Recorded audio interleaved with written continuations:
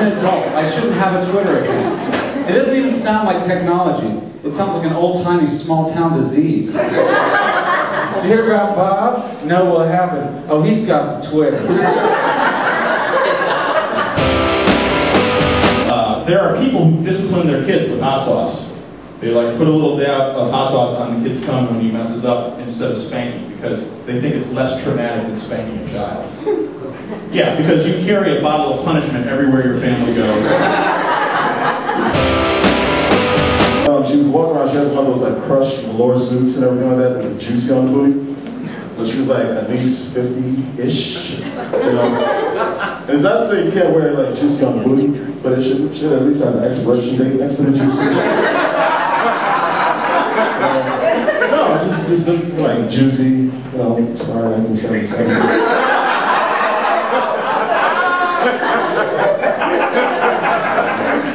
That don't mean I don't want to hit. I mean, I'll still hit, you know what I'm saying? You ever think about posting your social security number as your Facebook status update? Because you hate yourself so much, you desperately want someone to steal your identity.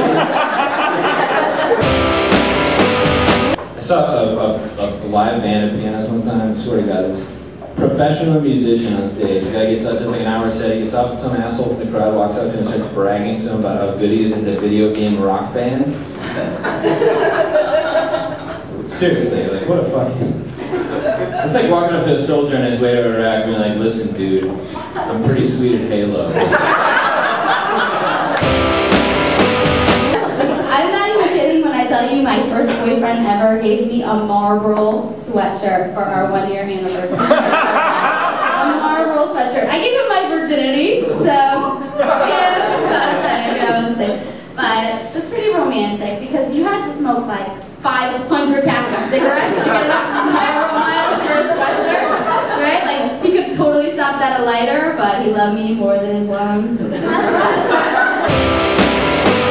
You guys ever do any cool drugs with any animals? Or drugs with pets?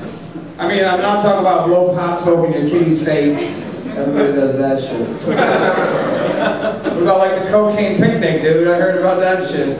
The cocaine bee?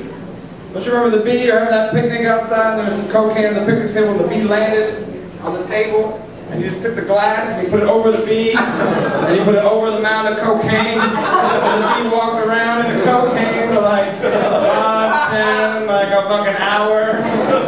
And then you took the glass off there, it's like, like when I have sex with a girl, it's more like she's reading a really interesting story than you think, you know? Oh! Mm-hmm. I don't agree with that. No.